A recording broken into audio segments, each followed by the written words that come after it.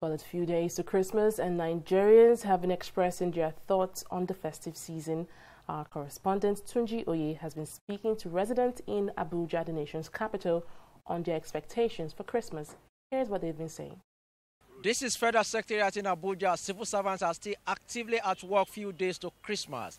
While some Nigerians are already in the mood of the season, some say there is nothing special about the festive period, citing weak economy as a major hindrance to the celebration. Economy may it's impacting, but a little bit. When I mean a little bit is, definitely now it's not everyone will not be able to do the things you would have loved to do. You wouldn't be able to spend as much as you'd have loved to spend because you don't know what might happen, especially in this kind of economy. Nigeria economy, it's not so bad as we think it is. For the common man, they might perceive it as poor, but for the other classes, it might just be fair enough. But for myself, I think it's a thing of the mind. Christmas is all about your mindset. Whether the economy is good or bad or just marks, it's just okay for me. Christmas is all about your mindset.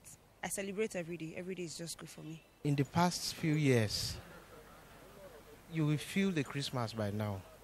All the streets will be decorated. The crowd you will see, the activities, even the people hawking. But if you look around, you will see that the people are so scanty around. And even in the pocket now, I'm a federal civil servant.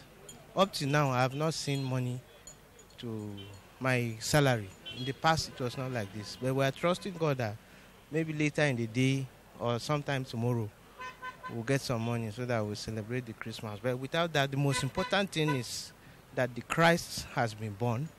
And then maybe we'll try and buy rice and some meat for the children to eat. Though there are slight increase in prices of items, especially foodstuffs and other things, Nigerians are optimistic that the year 2020 will be better off.